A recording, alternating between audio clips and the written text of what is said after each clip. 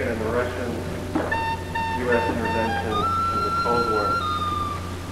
If I can, I'd like to only momentarily come back to the nature of capitalism, that it must expand. A no-growth capitalism, as some of our more naive ecologists have argued for, is a contradiction in terms. The reason you invest is to accumulate. And your accumulation of capital has no purpose or meaning unless you can mix it with labor to yet increase your wealth further.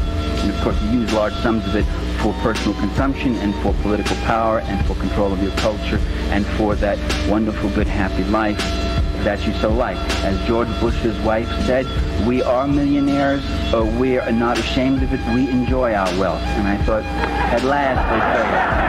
Finally they say it. Instead of the usual thing is, you know, how we rich suffer and we're misjudged and it's just terrible being rich. Okay, I wondered who that man was creeping up like that. Okay. Can you hear me better now? Is it all right? That seems to be out of range, actually. This microphone has a mind of its own. All right. Now, that nature of expansion really affects the nature of... it's an important imperative because it means capitalism also can never stay home. It goes abroad. If you ever saw the film Controlling Interest, there's a corporate president who says, those corporations that stayed regional in New England years ago and decided not to go national, we can't even remember their names. They died. We had to go national. And those of us who are now national know we have to go international. We have to invest abroad. So one of the laws of capitalist motion and development is this inexorable expansion. And that means expansion into an expropriation of the third world. A process that's been going on for about 400 years, perpetrated by the Portuguese, the Spaniards, the Dutch, the Belgians, the French, the English, and most recently, most successfully, most impressively, by the Americans. That is by the ruling classes of these countries, not by the ordinary people. The ordinary people simply paid the costs of empire. The ordinary people simply sent their sons off to die on the plains of India or in the jungles of the Congo or in Latin America, wherever else. But that expropriation of the third world has been going on for 400 years, brings us to another revelation, namely that the third world is not poor. You don't go to poor countries to make money. There are very few poor countries in this world. Most countries are rich. The Philippines are rich. Brazil is rich. Mexico is rich. Chile is rich. Only the people are poor. But there's billions to be made there, to be carved out and to be taken. There's been billions for 400 years. The capitalist European and North American powers have carved out and taken the timber, the flax, the hemp, the cocoa, the rum, the tin, the copper, the iron, the rubber, the bauxite, the slaves, and the cheap labor. They have taken out of these countries. These countries are not underdeveloped, they're overexploited.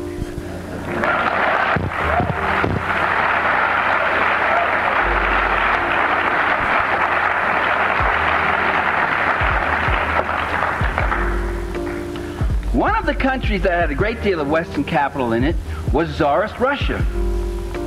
Mostly English, French, some German, some American, including one Herbert Hoover, who with Leslie Urquhart, famous British millionaire, owned the Russo-Asiatic Corporation, which, if the Russian Revolution hadn't happened, Herbert Hoover would have been one of the richest men in the world.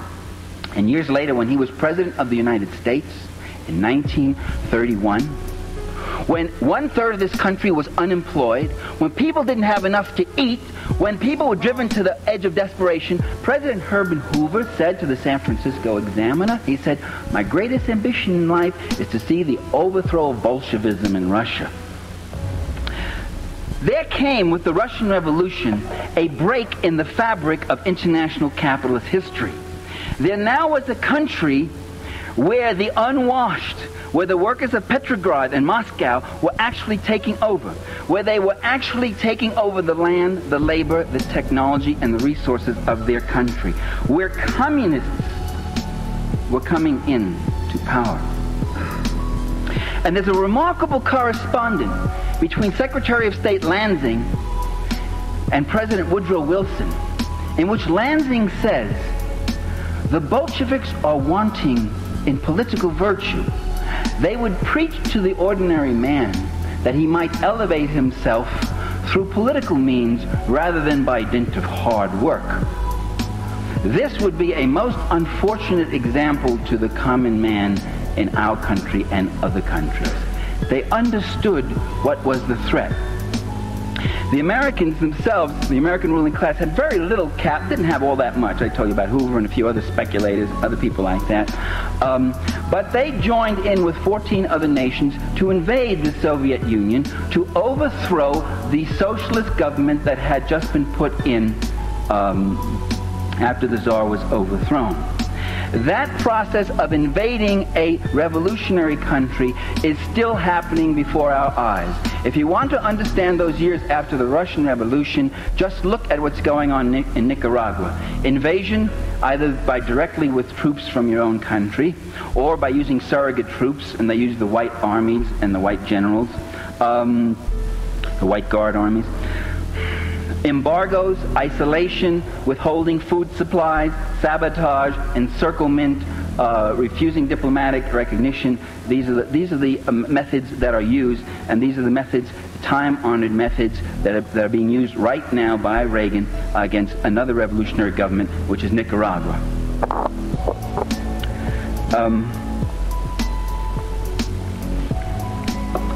That process. Water has ice cubes in it that float right down your throat. That process of encirclement and destabilization continued right until World War II. On the eve of World War II, Foreign Minister of the Soviet Union named Litanov went to, did I pronounce his name correctly? No, I can't say it that way. Went to the Western powers and called for an alliance with England, the United States, and France against Nazi Germany. And that if the Germans attacked Czechoslovakia, they would all join in, or attack Poland, or attack anybody, that all the powers would join in to fight Hitler and contain him. The Western Allies refused those overtures from the Soviet Union. Not because they were appeasers, not because they were simple and naive, quite the contrary, because they had a plan of their own. And that plan was Munich. And the plan was, we give Hitler Czechoslovakia and he goes east. And they were waiting for a war. And that war was supposed to come. And it was going to be Nazi Germany finishing off Bolshevik Russia. Just as they had sent armies in against Russia just a few years, less than a decade before, so they now plan to do the same. And so they've done again and again. And that war was fought, and most of it was fought on the Eastern Front.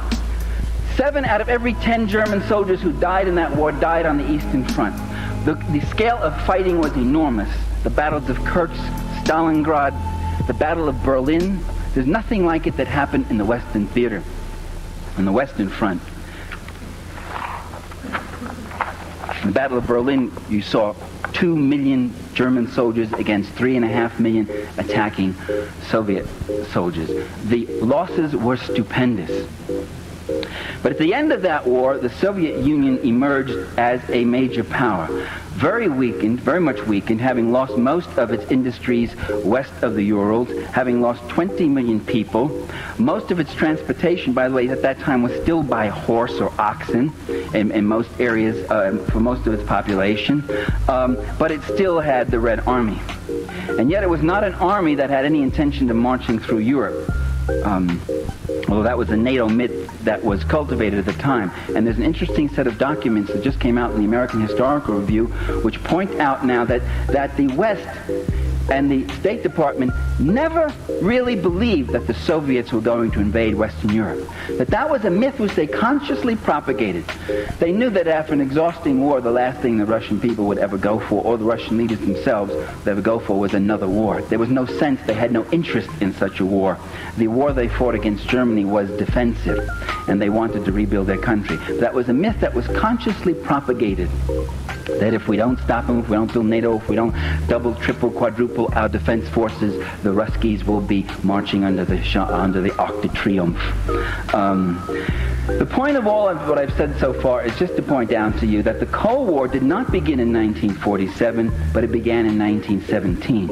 That the Cold War has been going on even before the Russian Revolution, in the sense that the U.S. has been consciously, and other Western countries have been consciously suppressing any kind of revolutionary forces. When Ronald Reagan says that we've got to stop the Sandinistas and overthrow them because they are an extension of Soviet power, we might ask ourselves, we've been in Nicaragua 11 times, and at least 5 of those times there was no Soviet Union. We've invaded Costa Rica, we've invaded Haiti, we've invaded Mexico, and there wasn't a Soviet Union. We invaded these countries long before there was a Soviet Union. It's not that they're surrogates of the USSR, but that they are developing revolutionary movements which will bring a competing social order, one that will use the land, the labor, the resources, technology, and capital in a different way, for social need, communally, for non-profit, public sector development, rather than for private capital accumulation. This would mean the death of capitalism, of that class with its power and privileges, with life as they love it, and hold it, and will fight tooth and nail to defend it. As Mrs. Bush said, we enjoy our wealth. The U.S. empire at the end of World War II replaced Britain. The Brits were eased out of Iran. British oil companies were replaced by American oil companies. British sugar companies in Honduras were eased out by American sugar companies. And America also picked up the tab. America built a basis, an American empire, over 2,000 bases around the world, including about 300 major ones. American fleets are on every ocean. American planes fly the skies over every continent, almost. And so we see enormous investment in the third world, and with that enormous investment since World War II, an enormous growth in poverty. Now that's unusual, and that really goes against the accepted ideology, which is that attract investments in here because that'll bring prosperity and jobs, all that sort of thing. But what investment has brought to Haiti is the immiseration of the small Haitian farmers. What investment has brought in Latin America and most other countries has been the displacement of the peasantry, their proletarianization. They're being thrown into shanty towns to suffer poverty wages or chronic underemployment. What investment has brought with it also is increasing illiteracy, sickness, disease, poverty, and dislocation and disfranchisement. A growing foreign debt and indebtedness, growing investment for cash crops. By the way, that's what the whole Mexican Revolution was about. Was the land going to belong to the Mexicans so they could grow beans and alfalfa and feed their people? Or was the land going to belong to the big sugar companies and latifundio owners so they could grow sugar to export as a cash crop to make more money, to yet make more money, or coffee or whatever else? And with that growth, with that investment comes a dislocation in the structure of the third world country, so that the whole infrastructure of it gets built around capitalist extraction, capital extraction.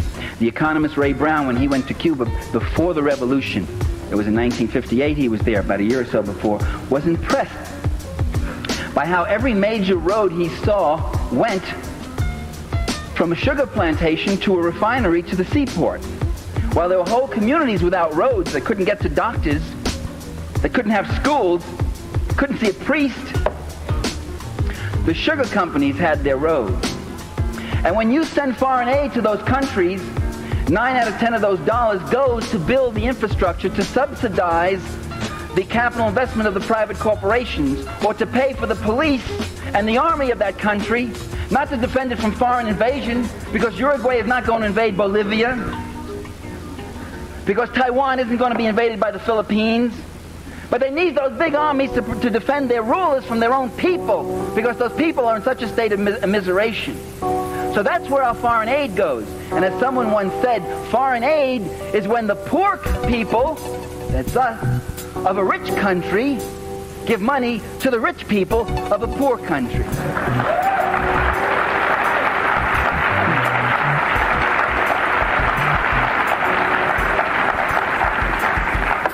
And when Kenneth Boulding gets up and he says, an economist, and you can see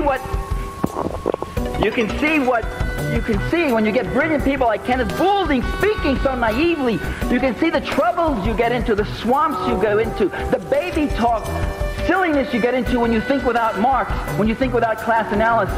And Kenneth Boulding says, one of America's leading economists, he says, empire is irrational because it costs more than what we get out of it. The British, it cost them more in India than what they got out of it.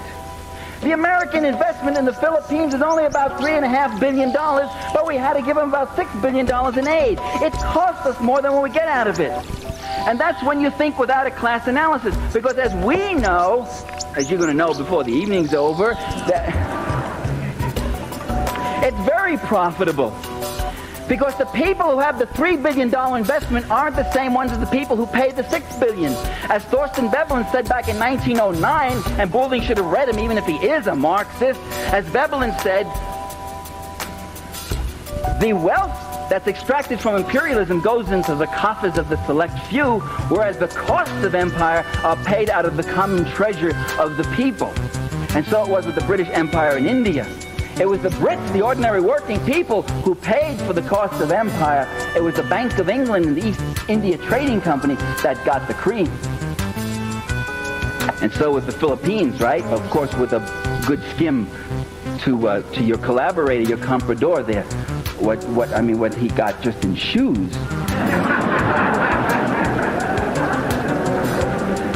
For his wife. God knows his shoes for his girlfriends. Okay. Another resource in the third world that attracts capital investment. And you say to yourself, what is that mysterious resource? I'm looking at El Salvador, right? And I'm looking at the companies that are in El Salvador.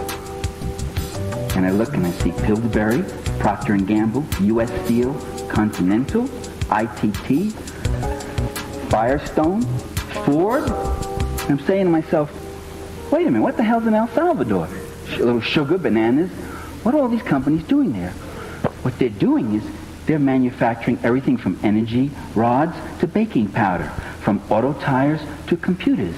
They're in El Salvador because of a very precious resource in El Salvador, which is the cheap labor, which is paying people 50 cents an hour. Instead of having to pay auto workers $15 an hour up here, you go down there and you pay them 15 cents or 50 cents an hour. That becomes a very attractive thing. And you go to South Korea. New York Times had a story about the South Korean farm girls who work in the textile companies that used to be in New England until they moved south. And then when the Southern workers unionized, they moved to South Korea, where there's a nice fascist little country where if the workers try to unionize, they get beaten up and thrown in jail or they get shot dead. And the Korean farm girls in those textile compounds are working for 18 cents an hour. 18 cents an hour for 12 hours a day, 7 days a week. No time off. And if you want a day off, you work a double shift if you want to go see your family again on the farm. And they live in compounds. That's the Industrial Revolution. That's the 1870s. But that's big profit. And that's what they call capital investment, development, friendly nation, staunch ally, good relations, stabilization, stability.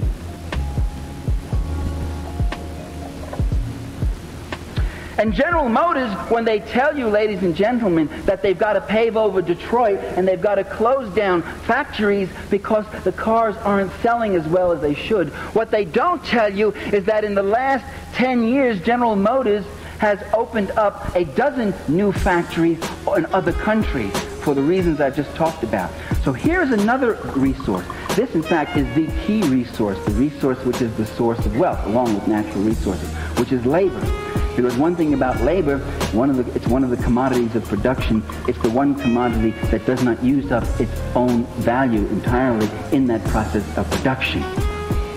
It creates wealth.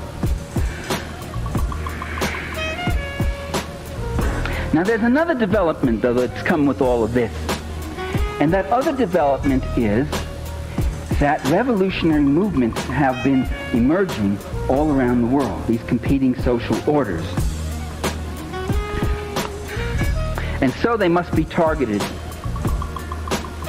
Now the United States has given a number of reasons for why, Ronald Reagan has most vividly recently, for why we must go on with our military buildup and our intervention in third world, why we must attack countries like Nicaragua, why we must oppose guerrilla movements in El Salvador, why we must try to overthrow Afghanistan, Angola, Mozambique, Guinea-Bissau, and various other countries where the forces of social change are taking place.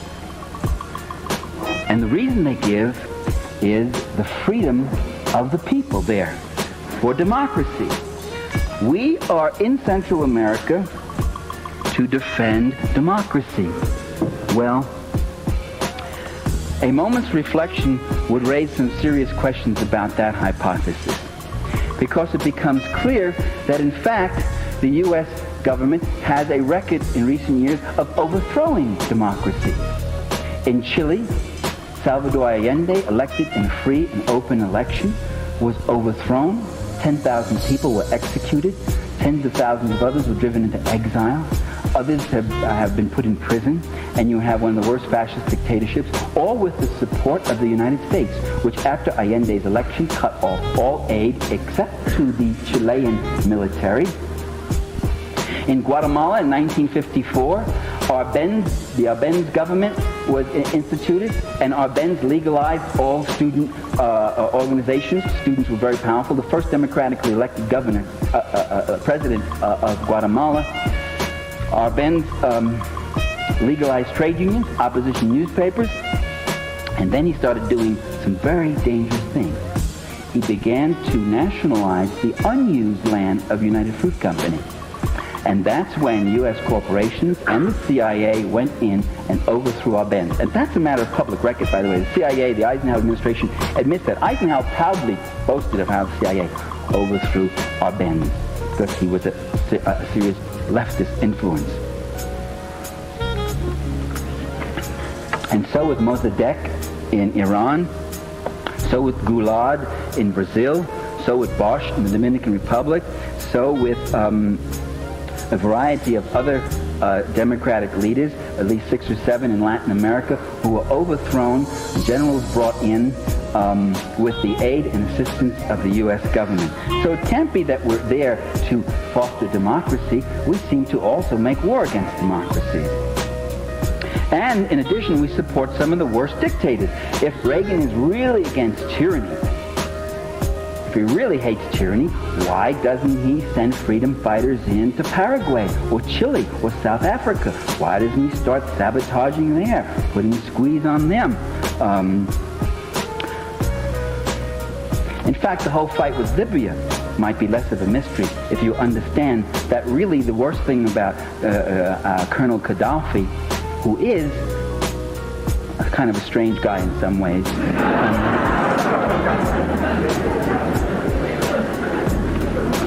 but not as strange as the media has made him out. He has called, and you don't know this, most of you who laugh, he has called repeatedly for negotiations between him and Reagan, for peaceful negotiations, for peaceful settlement of all disputes, and the Reagan administration has repeatedly rebuffed those overtures.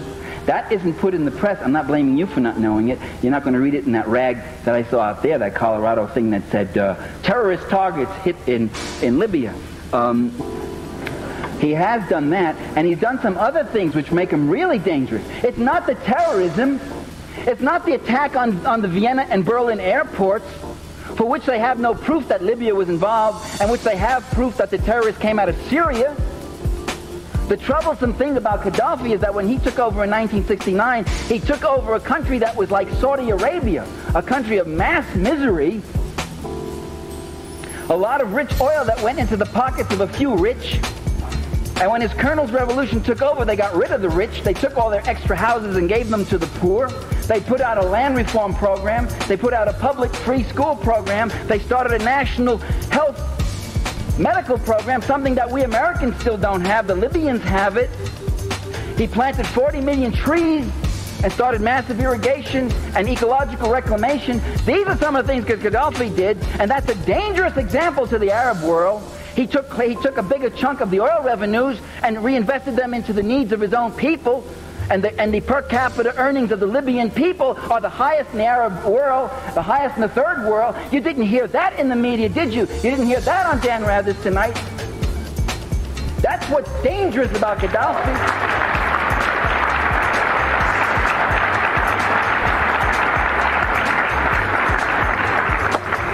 And the cue comes, and you know the cue when Reagan says Gaddafi is a tyrant over his own people, like the Sandinistas are tyrants over their people, like Allende was a tyrant over the Chilean people. The minute they start social reform, the minute they start tampering with our oil, our bananas, our sugar, our copper, our iron, our bauxite, why, they're tyrants.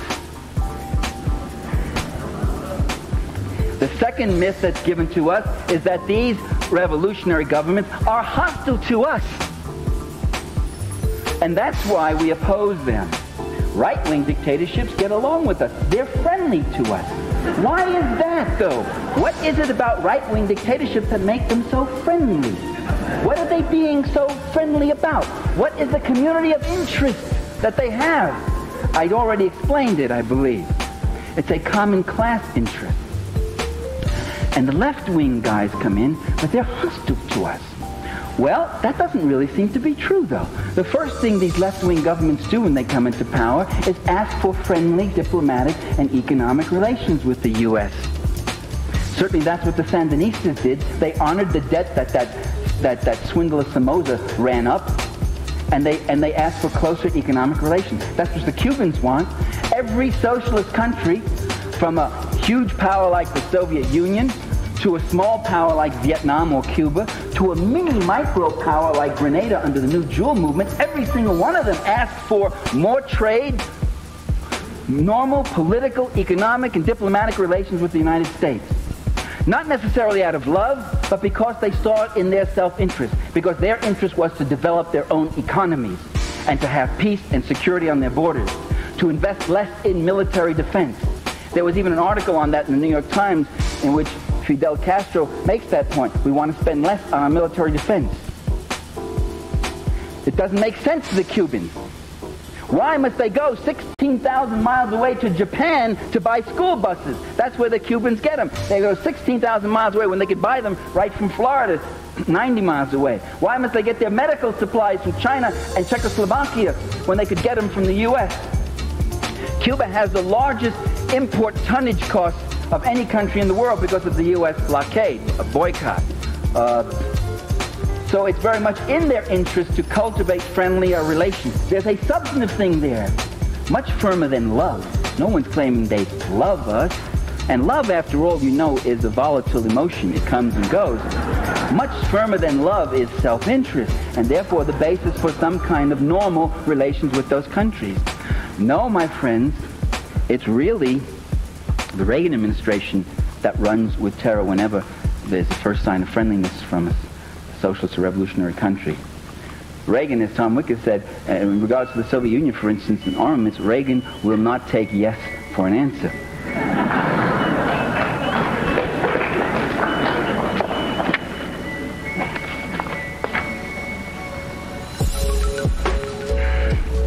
The final reason given is that we must contain the red tide. You heard that March speech by Ronald Reagan, vintage stuff, where he talked about a red tide lapping our border if we allowed Nicaragua to sustain the kind of government that its people have chosen in free and open elections. If we allow that, our own security is at risk. And you can see that superpower 60,000-man army of the Sandinistas cutting a swath up through Guatemala, Mexico, Texas, right up here into the heartland, right into Boulder, Colorado, dancing with your daughter and your sisters. Do we want that?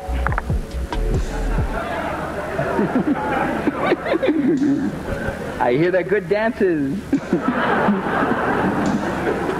The image of that tiny nation of 3 million being a threat to us, you know, it reminds me of the Vietnam War. We used to hear that same stuff. We say, if we don't fight them in the jungles of Vietnam, we'll have to be fighting them on the shores of California. And Walter Lippmann said the image of the Vietnamese getting into their little PT boats and coming across the Pacific and taking California is an insult to the U.S. Navy.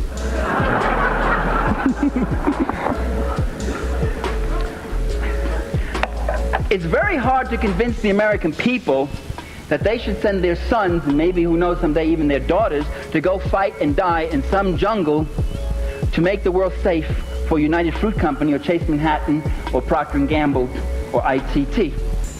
So you say it's to stop the threat of that communist country. It's very hard to convince the American people that a tiny country like Nicaragua or Vietnam or El Salvador is a threat to U.S. security. So you say it's not Nicaragua. They are the puppets of the Cubans, who are the puppets of bum bum bum bum. The big red bear in the Kremlin.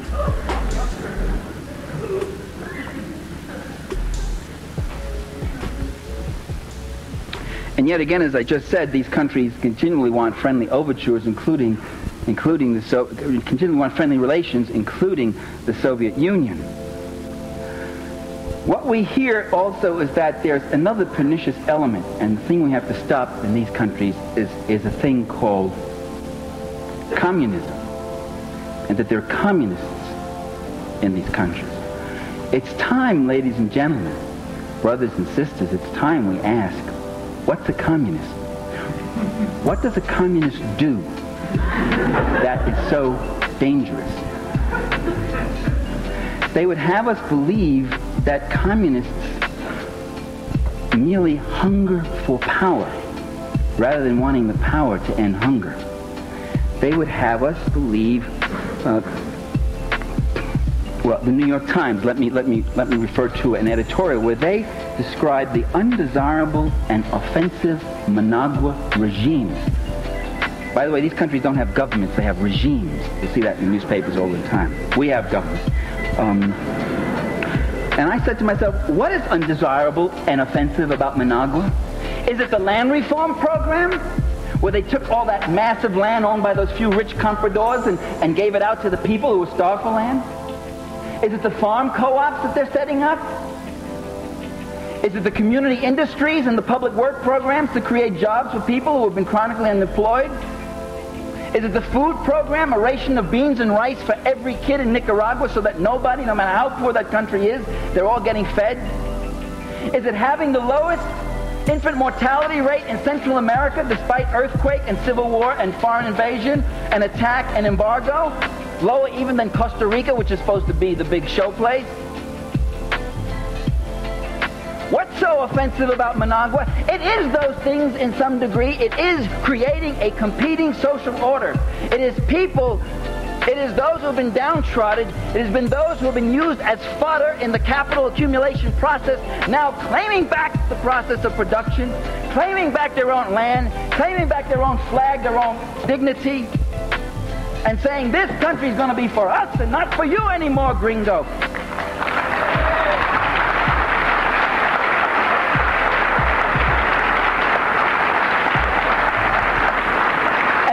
Communist program, and that's what communists are.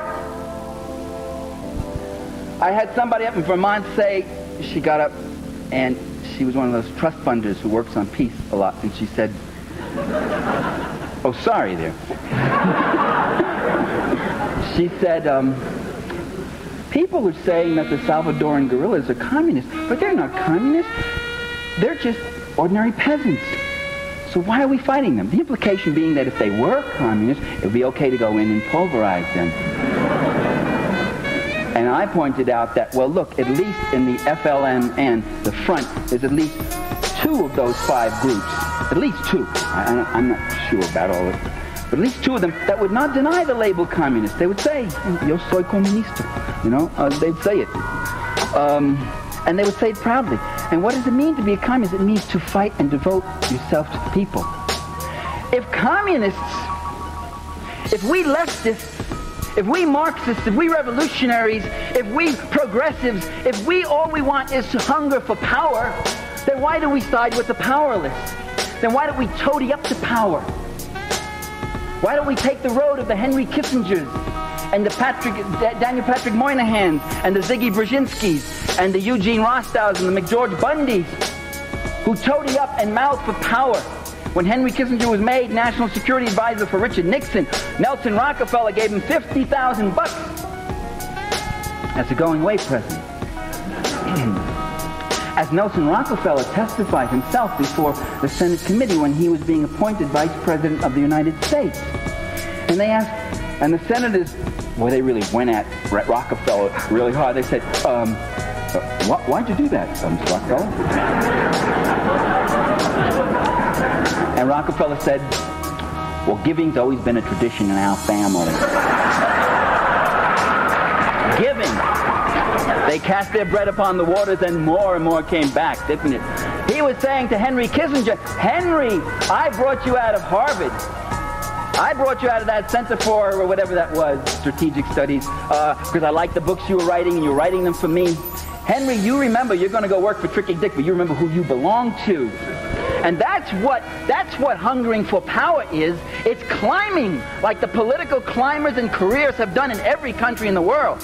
And we on the left don't do that. We stand out in the rain. We stand out on the picket lines. We put our jobs on the line. We risk our careers. In many cases, we even risk our physical safety and our lives in all sorts of countries. If it's power we want, why do we take such a circuitous route? If it's power Senator Garland wants, why is he standing back there? And 70 years standing like a legion.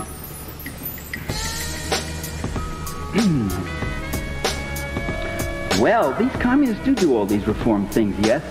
And liberal columnist Richard Cohen in the Washington Post says, and I think I've heard it about 800 times from different people, we ought to copy what the communists do. Why are we always on the wrong side? Why do we go into these countries and find ourselves on the side of the big landowners, the sweatshop owners, the big corrupt generals who run little prostitution rackets on the side and all that stuff? Then why are we with that element?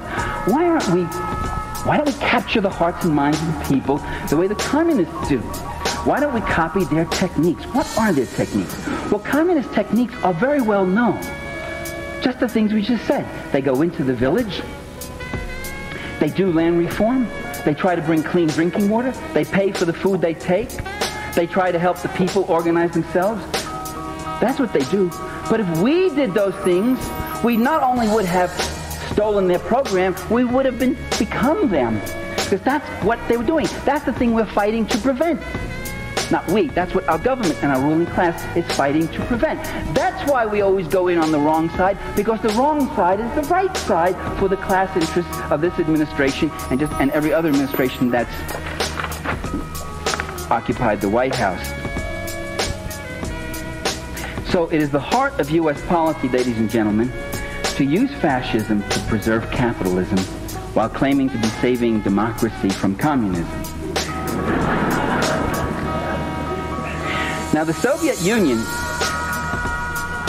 is a serious problem for world capitalism. First, it's the strongest socialist country. As the strongest socialist country, it is a major target. Second, it has assisted other revolutionary movements, mostly just diplomatically, politically, morally, but also sometimes with material aid. Not much, but rather substantial aid in the case of Vietnam. So, one goal is to try to contain the Soviet Union. The dream is finally to roll back the events of 1917, to undo history, to to bring back that time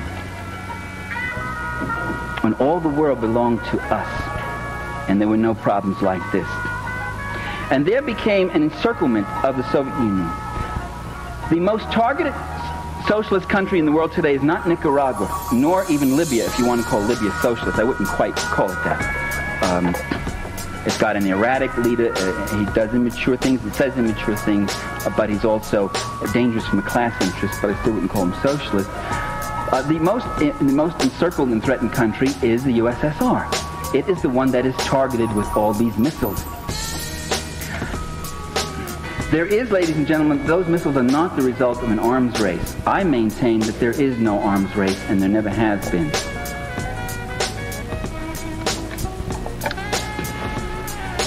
A race,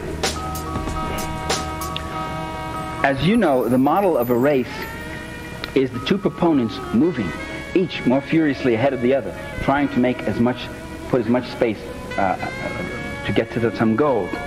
That model doesn't explain arms escalation.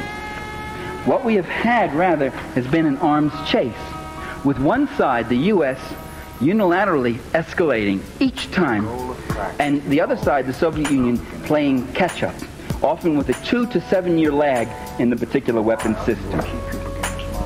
That was true of the A-bomb, the hydrogen bomb, the long-range bomber, submarine-launched missiles, the MIRVs, the multiple warheads, the ICBMs, tactical nuclear weapons, solid fuel rockets, and now even today with the MX, the cruise, the Pershing, and the neutron bomb. The race model doesn't explain it. It's a chase. As the Soviets said just several years ago, don't build a neutron bomb. If you build it, then we will have to build it. Don't build the MX. If you do that, we will escalate on our ICBMs. That's hardly a race. That's more of a chase. The other side asking that this escalation not take place, and then when the escalation does, it reluctantly moves on and enters it also. Reluctantly, I say, because the arms race has had a tremendous damaging effect on the Soviet economy. Every time they have to build another tank, that's one less subway car for their subways. In the USSR, any city that reaches 1 million people gets a new subway built in it. Every new missile means that much less quality consumer goods. It's also, by the way, has the same drain on our country, but it's not as evident given the kind of country it is. The arms race here, the defense spending is, of course, an enormous shot in the arm to the owning class in terms of profits, guaranteed cost overruns, fat contracts, so forth. The Soviet Union has a capital shortage, unlike the U.S., which has a capital surplus, and so therefore this deprivation. The Soviet Union has a labor shortage, unlike the U.S., where there are 20 million people underemployed. It has a smaller industrial base, so to match us, that's a greater drain on it. It has scientists who would prefer working in the civilian sector because their work in the military sector remains anonymous. Managers who would have management jobs in the civilian sector. In short, it has a number of rational reasons why it would like to diminish the arms race. As Gorbachev has said again and again, we have a lot of building in our own country. We have never had a normal year in our history. We have had foreign invasion, revolution, invasion again, forced collectivization, etc., armaments race, and we would like to have some normal years. Again, not necessarily love, but something much stronger, which is self-interest.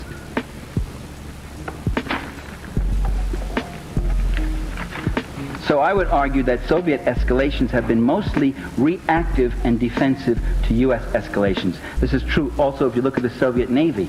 It has, until very recently, no aircraft carriers for attack and amphibian actions. It now has one. It's had a few mini carriers. The Soviet fleet is built almost entirely to tracking the U.S. fleet, to see where it's going.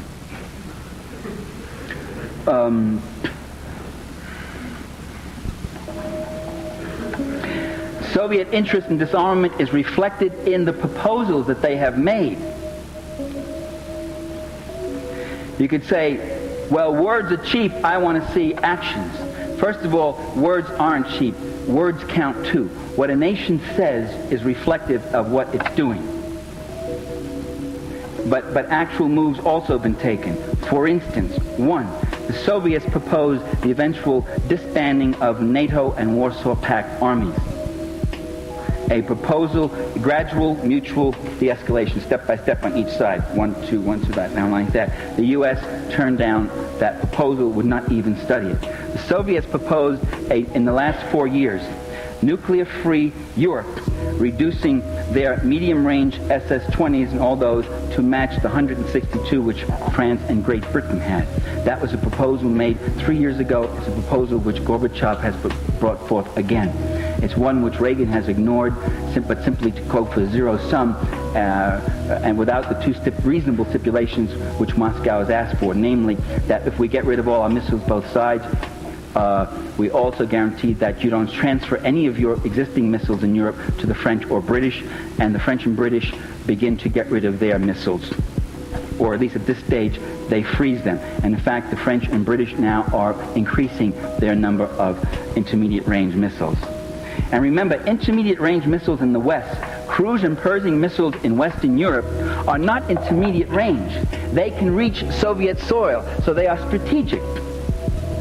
They can hit Soviet ICBMs. Soviet SS-20s are nasty weapons indeed, but they cannot reach the United States. They cannot knock out any MXs or ICBMs. They are not first strike potentials. Another thing to remember, cruise and Pershing missiles that are now in Europe have a 7-minute strike time. That's the end of deterrence. And this is why Gorbachev and the Russians are beside themselves about the cruise and Pershings. This is why they walked out of Geneva in 1983, because Reagan refused to negotiate on the cruise and Pershings. This allows Reagan to turn around and say, we went to Geneva, but they walked out, as he's going to do now with this latest cancellation. So what you do is you shove a person away, you act hostile toward them, they get up and they say, well, you obviously don't want to negotiate, they walk out, and then you turn to your people and say, you see, they don't want to reach an agreement.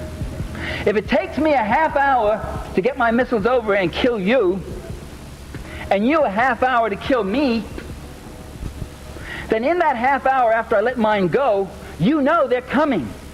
And you let yours go at me. That is a deterrence to me. However, if I can reduce the striking time to 7 minutes, and they're so low and fast, and your radar can only pick them up in the last 2 minutes, I now have a first strike capacity on you. You no longer have deterrence. I no longer can fear your missiles, because my missiles are targeting yours. And I'll knock out all of your missiles, and then I'll have a second strike capacity to hit you. You'll have a feeble retaliatory strike. Your feeble retaliatory strike, however, will be blocked out by my Star Wars. Ah, is that what Star Wars is all about? Yes.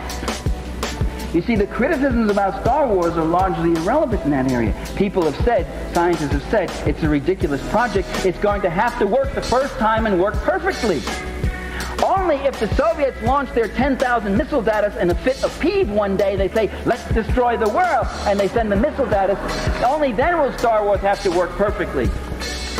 But if the function of Star Wars is to be a shield against a feeble retaliatory strike of the Soviets after a first strike by the U.S., then Star Wars becomes much more effective. And Ronald Reagan himself let the cat out of the bag last year when he said, it doesn't have to work perfectly. And he speaks and all, they've got him away from the platform and all that. Because they explained it to him just that morning at breakfast. And it is...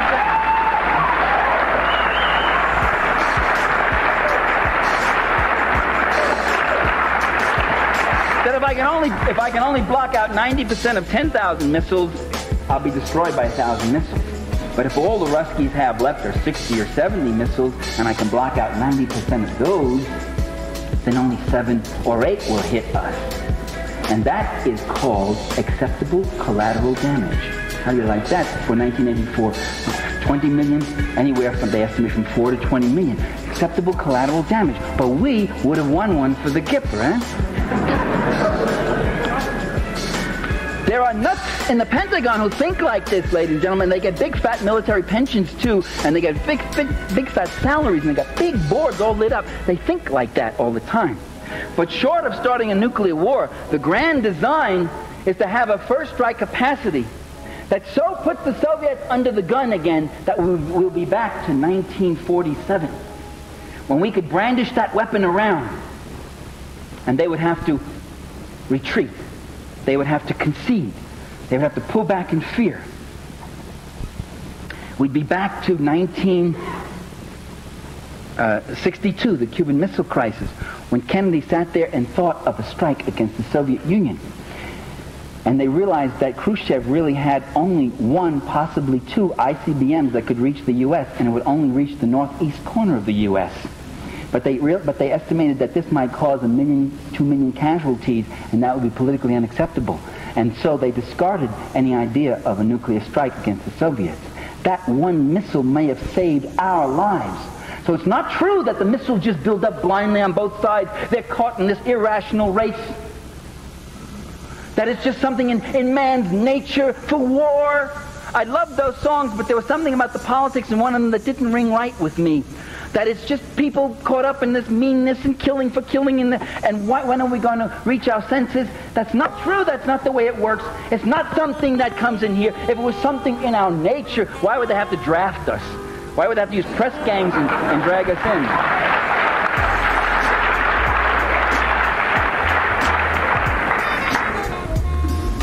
The Nazi leader, Hermann Göring, said, nobody, no poor Slav wants a war, not even a German, not even a German. What does he want to sit in a stinking trench with the smell of blood, listening to the screams of his buddies lying there, quivering with cold and terror? Where does he want to be? He wants to be in his home. He wants to be on his farm. He wants to be with his family. No poor Slav wants a war. You got to drag him out and dress him up and beat the drums and wave the flag.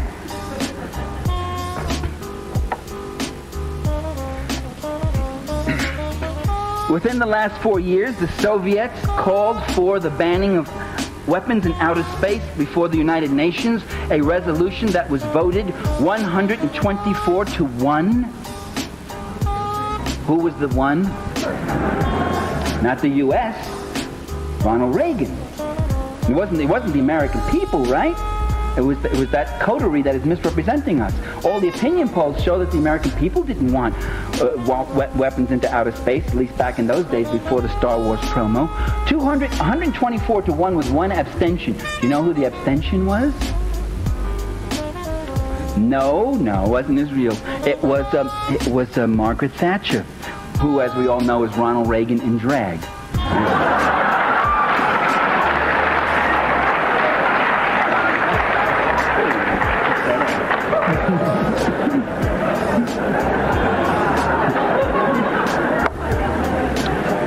The Soviets have signed a no first use pledge, a pledge that we will not be the first to ever use nuclear weapons, and the only reason they signed that is because they cannot imagine any time when it would be in their interest ever to be the first to use nuclear weapons. They haven't ruled out the possible use of them, and they keep building too. That no first use pledge, the U.S. has refused to sign it. Well, so what? That means less hypocrisy, because when push comes to shove and the missiles are going to fly, they're going to fly, right? No. What nations say is an indication of their interests and their strategies to some degree. Sometimes there's lies and deception. The U.S. cannot sign a no first use pledge because no first use, because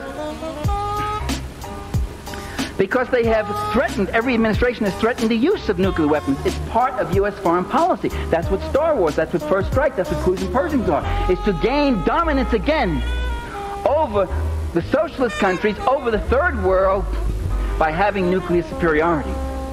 The U.S. threatened first use and thought of using nuclear weapons at Quezon during the Korean War. Eisenhower did. Nixon thought of using nuclear weapons at what was that battle during the Tet Offensive? But was that Quezon? I'm getting my wars mixed up. In Quezon in Vietnam, and I forget what the other battle, the Reservoir Battle in Korea, was Eisenhower. The Eisenhower administration not only deliberated using them, but actually decided to at Dien Bien Phu, and said yes, and offered nuclear weapons to the French. It said, you want to use some of these tactical nuclear weapons? at Dien Bien Phu, and the French refused. They took the defeat instead. So they were quite ready to use them then. And any number of occasions, by the way, the use of nuclear weapons, the Kennedy administration and the Cuban Missile Crisis seriously considered the use of nuclear weapons against the Soviet Union, as I mentioned before. So it is a part of policy. It is one of the weapons that are to be used to maintain imperial hegemony, to keep history from happening, to keep people under the gun. So if they signed a no first pledge, they could no longer threaten using the weapons. It would show them to be hypocrites and liars. They signed the pledge, and here they are threatening to use the weapon. And if they signed the pledge and threatened to use the weapon, this would undercut the credibility of the use of the weapon. Or if they signed the no first pledge, this would undercut the credibility of the threat of nuclear weapons. And the value of those weapons is the threat.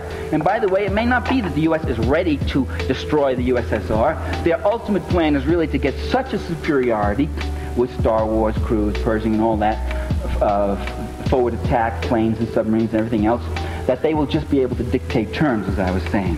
And first use pledge would certainly not fit into that scheme of things at all. Therefore, the policies are not really totally symmetrical between Moscow and Washington. The Soviet Union, this is one of the best kept secrets in the United States. The Supreme Soviet in February of 1981 voted unanimously to endorse a mutual, bilateral, verifiable nuclear freeze that was virtually identical to the ones which were passed in those 20 Vermont townships and voted in 9 states and endorsed in hundreds of towns and cities in America. And its wording was almost word for word the same pledged.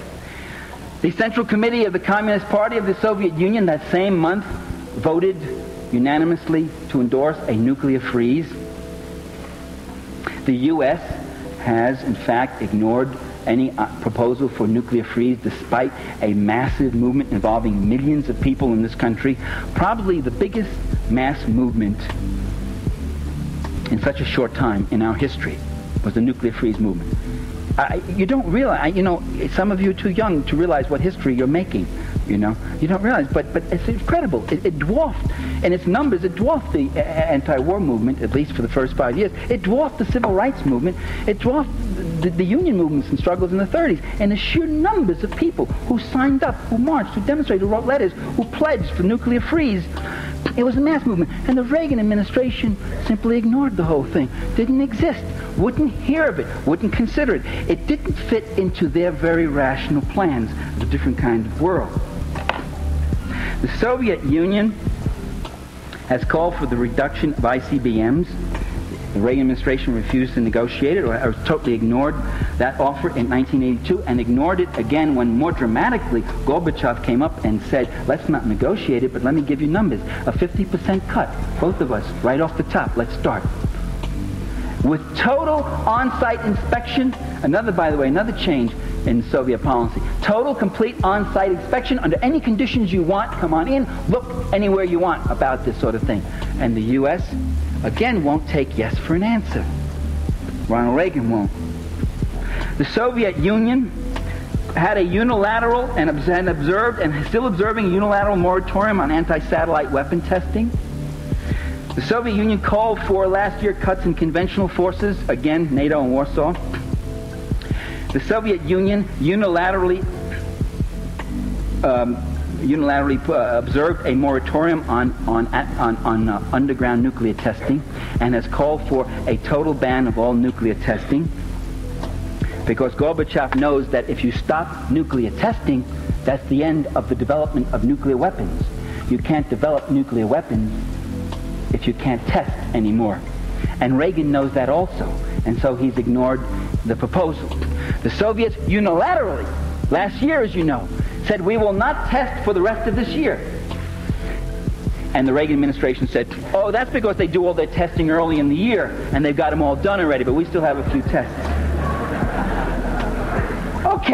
Okay, maybe that's it. So do all your tests, catch up, and when it comes December 31st, you say to them, we're going to observe it too. Didn't do that. January 1st came, and Gorbachev said, we will extend that moratorium several more months. And the U.S. said, Oh, they extended because they don't test in the cold months, January, February, March. They don't test then. Although they supposedly do all their testing in the early part of the year. I don't understand that one. And then when they extended the moratorium yet a bit further, the argument was this is a propaganda ploy. They're trying to appeal to the American people. And we, in order to reach the ultimate point of getting rid of nuclear weapons, will have to continue testing right now. And what was a masterful phrase of double think. I mean, that was an actual quote. I wish I had it. I couldn't find it in my materials on the plane. What I'm arguing here, ladies and gentlemen, is that U.S. foreign policy is not foolish. It's not stupid. It's quite rational. When someone says, what are we doing? We're opposing guerrillas in El Salvador and we're supporting guerrillas in Nicaragua. That's quite rational. Because the guerrillas in El Salvador want to change the social order, and the so-called guerrillas, they're not guerrillas, they don't live with the people and build their base in the country. The mercenaries and contras who are attacking Nicaragua want to bring back the old order. There's a very rational system. They're not foolish. They're not confused. They know what they're doing. It is to defend the class order, to make the world safe for hypocrisy.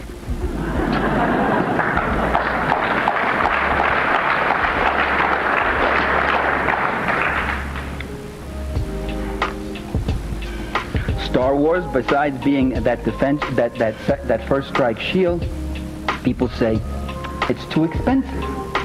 What are you talking about? It's too expensive. That's one of its attractions. It's going to cost $1 trillion. It'll cost more than the entire New Deal WPA program and the Manhattan Project, which gave us the atomic bomb, and the Eisenhower Highway Project. Put all of them together, and the building of the railroads. Put all of them together. They won't cost as much as Star Wars. $1 trillion is for the first stage. They think the first stage. That's what the boys like who have the defense contracts. That's what they love. They see dollar bills. Getting there is all the fun. Whether the system works or doesn't work, the expensiveness is the major attraction. It will violate the ABM treaty, and now we see even it violate the atmospheric testing treaty. What's wrong with that? Reagan has no loyalty to the ABM or the atmospheric testing. He's been wanting to violate them since he's been in office.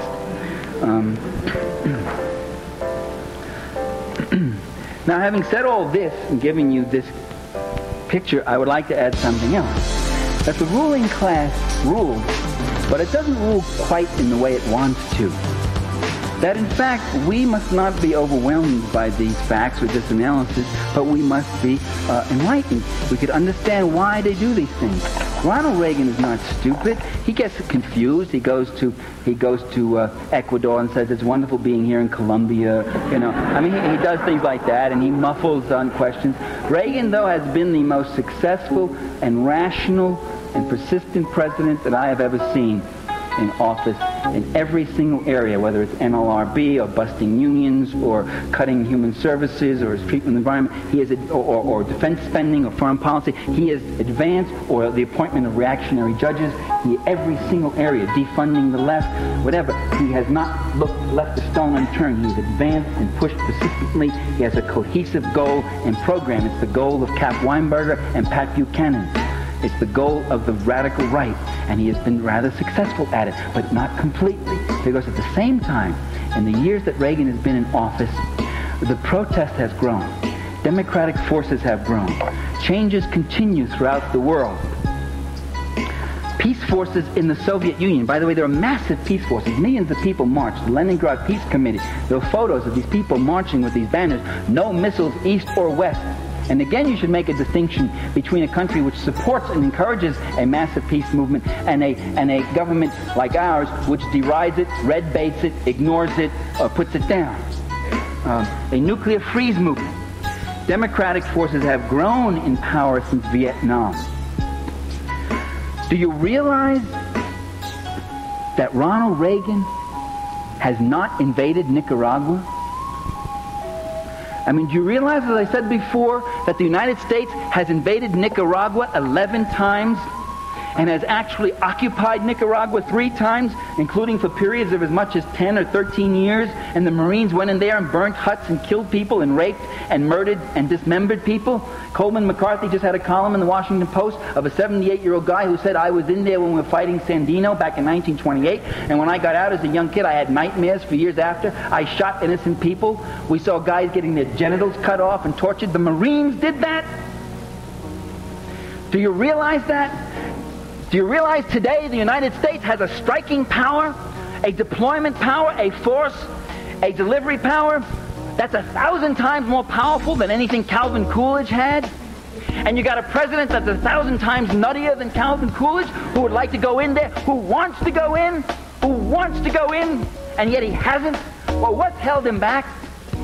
It's the democratic forces. It's the same thing that kept Nixon from using nuclear weapons in Vietnam, as the story came out when the Pentagon Papers were released, or not the Pentagon Papers, the White House tapes, where they were afraid of what the disruption and the reaction of the people in their own country. It's the democratic forces in this country, it's the democratic forces around the world, it's the Nicaraguan people who are armed and ready. He could go in and carpet bomb it with B-52s, not lose a single man, and just devastate it and destroy it. But then he would have to go in with troops. Like that line in Antigone, you know, you would make of it a graveyard and call it peace. But those troops would still find survivors, and they would have to fight them. And there would be unacceptable losses. And Americans would die in Nicaragua. And the war might escalate. And all over Latin America, people might rise up. Why do you think those Latin American leaders, those corrupt, rich, comprador, collaborationist leaders, say to Ronald Reagan, we don't want you in Nicaragua, we oppose that policy, we support the Contrador program? Are they suddenly going left on us? No, they're worried about the reaction of their own people. The losses in Nicaragua would be unacceptable, but unacceptable to whom? Not to Ronald Reagan. He wouldn't mind losing 2, 3, 4,000 American boys if he can take Nicaragua. That's no loss to him. He's got plenty of fodder. He's got it right in this room. He'll have you down there. He had 261 Marines blown away in Lebanon in one day, and he wanted to go back in with more and fight more. Those were acceptable losses to him. There was no skin off his nose. It's his class interests he's worrying about. He kept talking about the emergence of a Lebanese left and Lebanese socialism, and we must stop it. It was unacceptable losses politically. That means that there are political forces that can fight back. That it's too costly to him, not morally. So, we may be stronger than we think. And we must never believe what they try to make us believe about ourselves, that we're weak, that we don't have it, you see. Let me just close with one last little story, okay? Because I've been going too long. I've lived in Washington. I was living in Washington for about 6 years, and I was asked by some Filipino exiles in 1981, I think it was, or 82, to go speak at Lafayette Park. At the White House is right across the street from Lafayette Park. I always tell friends I speak at the White House a lot. And I have a big megaphone, and I speak at the White House. I said, you speak at the White House? Yes, I speak at the White House with these microphones. And so there I was speaking, you know. And these Filipinos were so appreciative, it was so moving to me. Oh, Michael Parenti, would you speak? And so I give this speech and I talk about the Philippines. What I said to you, the Philippines are not a poor country. Only the people are poor. It's rich and they should deserve their own heritage, blah, blah, blah. And I said this whole thing and on. And here's this little band, about 200 people, about half Filipino, half American. And you know, and I look at this, and then I look across at the White House. You know what I see? I see about 600 police. Their helmets, their guns, rockets, fists, everything, cars, whoop, whoop, all this stuff, all over there. And I see limousines, a fleet of limousines comes up. It's Marcos, President Marcos, coming up to the White House porch. You can't see the actual porch, is blocked off, but you can see the limousines go up there to get hugged and kissed by Ronnie Reagan, because he's a great defender of democracy, this Marcos. And I see this, and I see all this display of power. And I see these Filipino heavies, the securities. They come around. They're looking at the Filipinos, like checking them out. They recognize anybody. And I'm standing there with our little, brave little band of 200 people without signs, and we're walking around chanting. And I do what a lot of people do in this situation. I start to bleed inside. I start to say, my God, look at that power. Look at that wealth. Look at the force. And we got this little band of people, you know? And then after I gave my talk, I wandered over to, we had a fence up and we had a display of pictures of Filipinos who have been tortured and found dead. Grisly photos by the Marcos people. And a Marcos security guy, a Filipino thug, plain clothes, comes walking up. And he looks at the pictures, standing next to me, and he goes, and he sort of smirks, like, you know. And I never had such a feeling. I wanted to really, you know, give him one upside his head. But I've outgrown those days. So. And I'm saying, look at this. They got it all. What are we going to do? And look what's happened 3 years later. Just look what's happened. This incredible transition. Democratic forces mobilized. And this Marcos just blown away. Just remember who has the source of power. When the people get it together, they have a strength like nothing seen. When the democratic forces move, the forces of reaction must retreat. And these great generals and dictators and presidentes who sit there in their big palaces with their boodle and their corruption and their bayonets and their guns and their spies everywhere, they get thrown off just as a stallion would thrown off a little fly. So we speak truth to power. Just remember that. Speak truth to power. Mobilize, organize, never be sad. Remember what the great Italian communist Antonio Gramsci said, you have a pessimism of the mind, but an optimism of the will. You see the worst, you consider the worst, you work against it, but in here you work for what is freedom, for what is justice, for what is right. It is our destiny, it is our future. The future itself depends upon it. Thank you.